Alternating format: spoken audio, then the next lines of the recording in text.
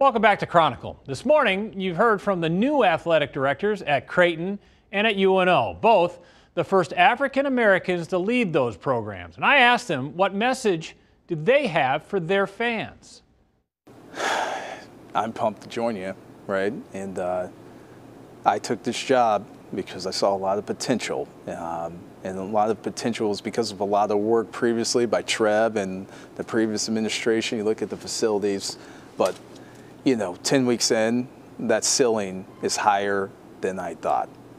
So part of what I will be doing exhaustively over the next few months and years is really working hard so that we as an institution, an athletics program, and a fan base can ultimately reach this ceiling that's incredibly high. I would think over time, they look at me as someone that just really is an advocate for the student-athlete experience.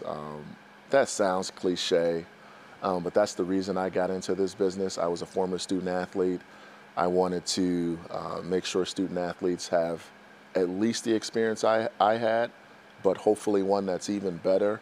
And that's what I work towards every day. I hope our staff acknowledges that. I think our students over time will acknowledge that I'm in their corner. My door is open at all times, and if there's something that needs to be fixed, let us know and we'll correct it to make sure their experience is great. How about you? Do you have a message for the new ADs? What are your thoughts about the team's futures? You send them to us. Just email news@ketv.com. And remember, if you missed any part of this show or want to hear from the new athletic directors again, it's online right now at ketv.com. Just go to our homepage and click on the menu button and then look for Chronicle. I'm Andy Kendi. Thanks for watching, and we'll see you back here next Sunday morning for KETV Newswatch 7's Chronicle.